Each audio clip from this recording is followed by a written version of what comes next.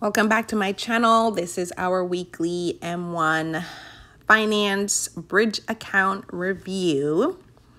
Overall, the account is still down.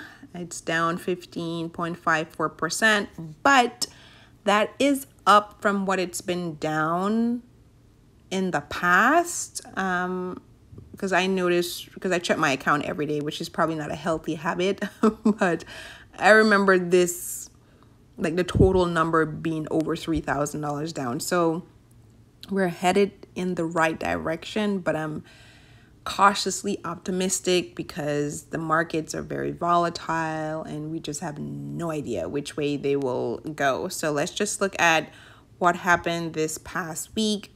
So the past week, the account was up 2.07%. I think overall the markets performed well this past week, but again, next week it can just do a super deep dive. So I try not to get too excited when I see these types of increases because I just don't know what is to come. So it was up $429.08. So let's see where that money came from.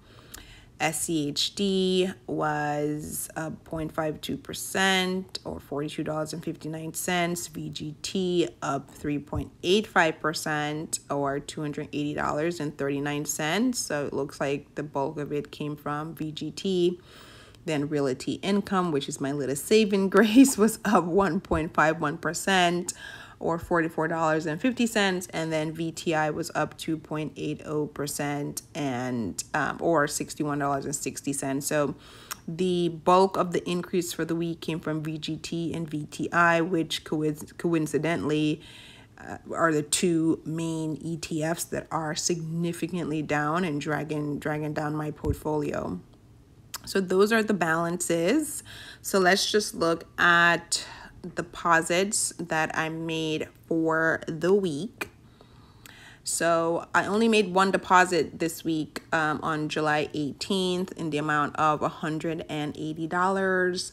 But if you see, I did one buy of $187.41. That $7.41 is coming from the dividend that was paid out on July 15th. But in terms of money that I deposited, is just the $180.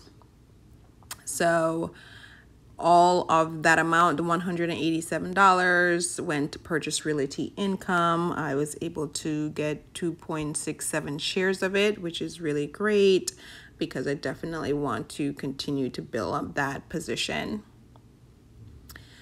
And if we just go back and look on the main page, you see there's an upcoming trade right here in the amount of $160 that's going to get traded tomorrow, July 25th, and it's one buy. It's all going to go into Realty Income.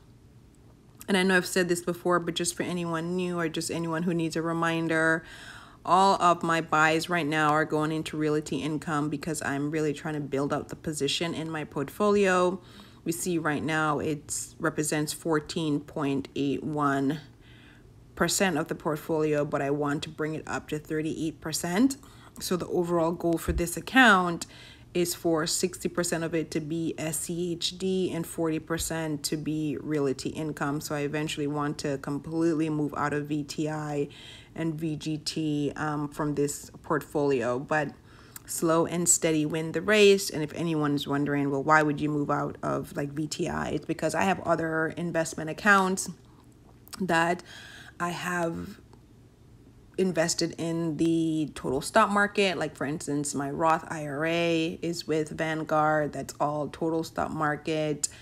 And my 401k plan with my employer, that's also the total stock market. So I feel like I'm just really heavy already in those ETFs. So, you know, balancing it out by making this account Realty Income and SCHD would be a good mix. But I am no investment pro, so if you have any opinions or advice for me, definitely let me know. But that's where I am. That's what I'm thinking right now. So again, end with a very positive week We are in the 21,000 range, which is fantastic. I haven't seen us in the 21,000 range in a really long time. But of course, if we pan back, I have invested $24,252.63 into this account. So still down significantly, but happy that we're at least, it looks like, in the 20s. I don't want to jinx anything, you know, for it to like go back into like the 19s and the 18s, which is where it was for a really long time. So I'm thinking we're good to be staying in the 20s. Like, even if it does decrease, right, it'll still be like 20,000 something. So fingers crossed there. But that's it for this week, and I will talk to you all next week. Thanks for watching. Bye.